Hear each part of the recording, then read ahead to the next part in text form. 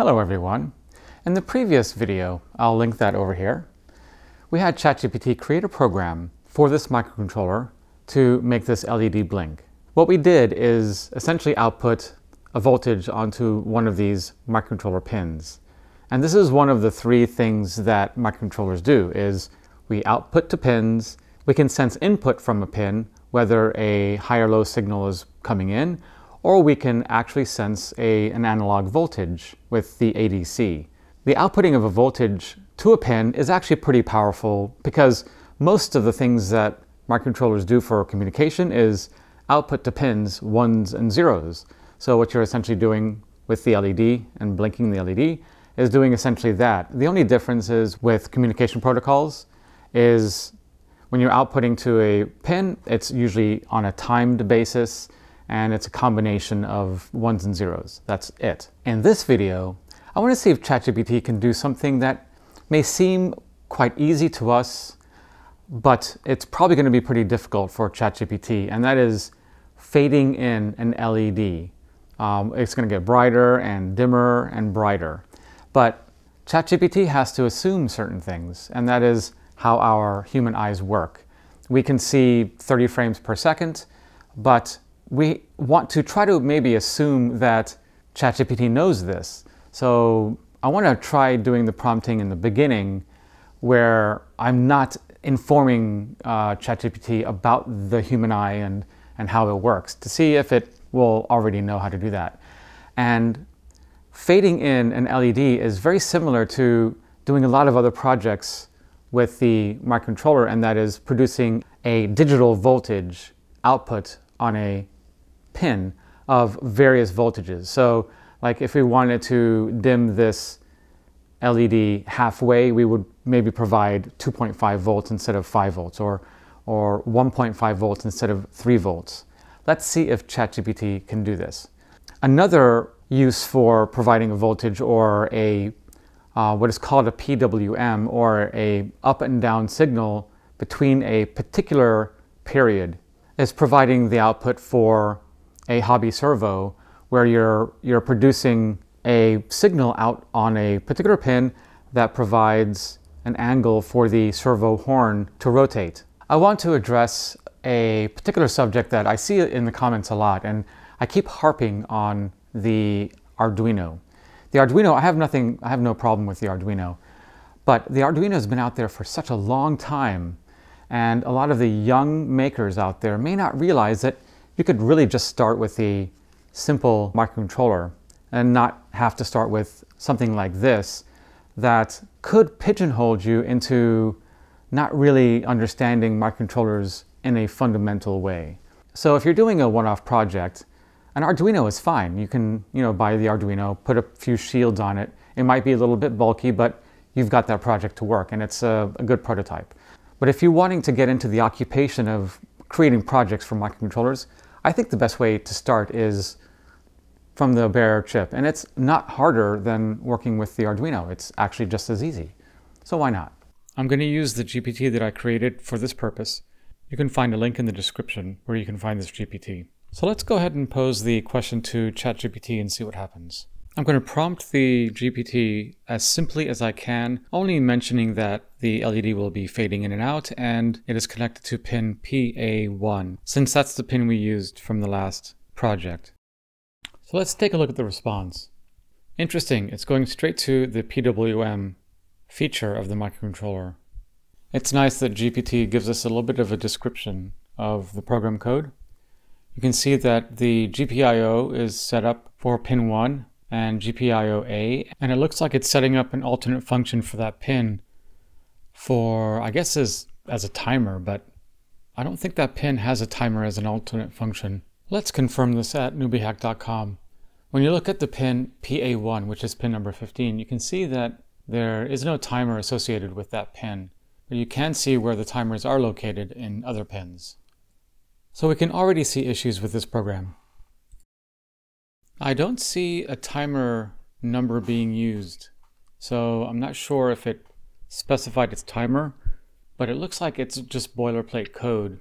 Okay, it looks like here it's actually stating that it's just a template, so we don't really want to use this template. We want ChatGPT to give us an actual program and not a template. So let's try again. On second thought, I think this would be a good opportunity to show what would happen if you just blindly copied and pasted code into the IDE. So let's go ahead and start the IDE and let's see what this code does. As always, I'll start a new project and assign the correct microcontroller to the project. Name the project. Open the main.c file. And we want to confirm that we're opening the C or C++ perspective. And we don't need any of this code. We're just going to go ahead and delete all of it and then paste in the code from ChatGPT. Before we move on, I just want to ease the pain about what's going on the screen. I know it looks like there's a lot going on, but it's really pretty simple. This area right here is where the program resides.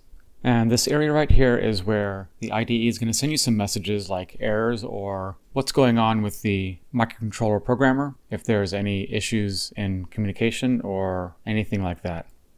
Okay, let's continue on. And press the play button to initiate the program transfer onto the microcontroller and see what happens. And you can see that there are so many errors here that you wouldn't even want to proceed. So let's go ahead and reprompt ChatGPT and see if we can get something better out of it. In the new prompt, I wanted to ask for a version in HAL, a version that uses the hardware abstraction layer and can work with most chips. But I can see that it's using timer 2, and I don't believe this particular microcontroller has a timer 2. I think it has timer 1, timer 3, and other timers, but I don't think timer 2 exists. And of course, after copying the code and pasting it in, I get a bunch of errors. So this is a good moment to talk about our sponsor. I wouldn't be able to make these videos without the sales of my book and the kits on newbiehack.com. The book will prepare you for entry into the world of programming and basic circuit building for ARM microcontrollers. The kits on the website provide the components you'll need for the successful building and programming of ARM microcontroller projects. The implementation of ARM microcontrollers is vast, from robotics to home appliances to complex aerospace systems. Starting from the bare chip will accelerate your way to making efficient products or working for well-known companies that use these microcontrollers in their products. Let's try a new prompt, but this time I want to go register level. Register level just means with microcontrollers accessing the various controls. It's like a big switchboard of switches that you turn on and off. So I'm going to ask ChatGPT to create a program that is at the register level and see what happens. It looks like it still wants to create the program using a PWM. So I know this isn't going to work because I'm not using a pin that provides an output for a timer. So let's go ahead and plug it in anyway and see what kind of errors we get. It looks like ChatGPT is at least using a timer that exists. But there's a lot of things I'm actually catching while editing this video, and I'm noticing that because I'm using pin PA1, somewhere in ChatGPT's training, it thinks that PA1 has a timer 2 associated with it. So I'm thinking that's where it's getting confused. You can see where it tries to control the alternate function. It shows timer 2 for that. The include file was also incorrect, so I changed that. After programming the microcontroller and running that program, absolutely nothing happens. So let's go back to ChatGPT and let's go for a more simple approach. This time, I don't explicitly say I don't want to use PWM, but I state that I just want the LED to blink on and off really fast, so it appears that the LED is fading in and out. In ChatGPT's response, it mentions that this method won't provide a smooth fade as PWM, but the illusion I think is going to be fine. Let's go ahead and try this version, and in my next video I'll probably show the PWM version using a different pin, just to see what the difference is. I mean, we did really kind of trip it up by not using the correct pin, so it was kind of unfair to use this pin and it recommending the use of PWM, but in all fairness, it really should have known that pin PA1 wasn't a timer pin. Alright, so let's copy the code and insert it into the IDE. Notice that the code has so many fewer lines. Okay, so let's go ahead and run this program. Plug in the ST link and press the run button.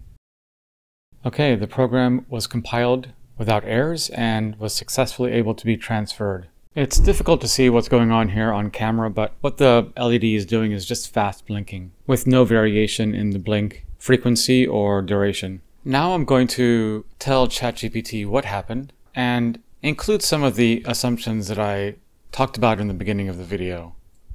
It looks like it's understanding what I'm asking, and ChatGPT is calculating what the 30 frames per second would mean in terms of milliseconds. It also looks like the variables are being exposed, so we can adjust these variables if it doesn't work. I'm not showing the complete response from ChatGPT, but every response that ChatGPT gives is very helpful. So if you read through the entire response, you will get very detailed information and will help you with writing the code. It may not get the code right the first time or may not get the code right at all, but it will at least guide you in the right direction.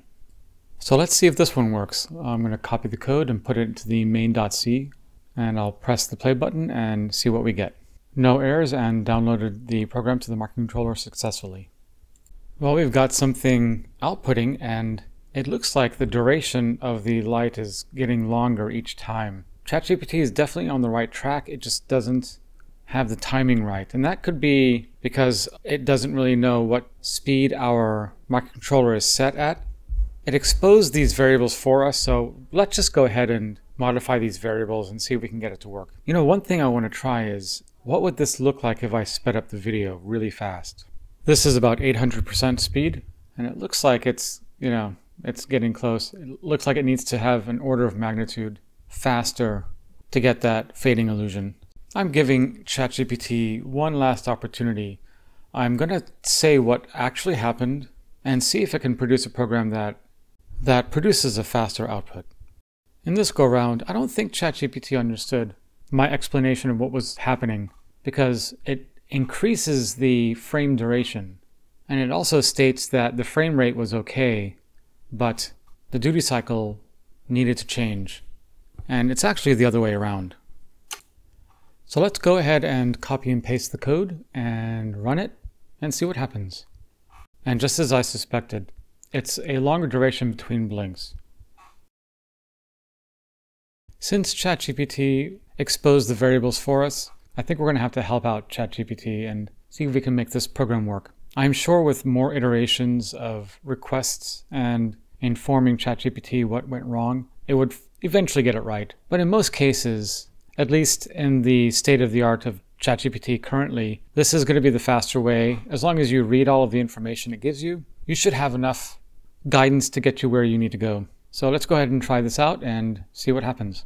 By reducing the frame duration and reducing the step, taking out 2 zeros on both of those variables, we're able to get a really good illusion of the LED fading. It doesn't show very well on the camera, but it's as good as any LED fading that I've seen. More refinements to these variables and just playing with them to see what happens is a good way to understand how the program works and learn some of the code that it gave us. You can also read quite a bit of the information ChatGPT put out, and it's actually a good way to learn how to program microcontrollers. Of course, we want to thank ChatGPT for providing these variables for us and obviously providing the program because in the end we want to look favorably under the robot overlords. You never know, they could be listening.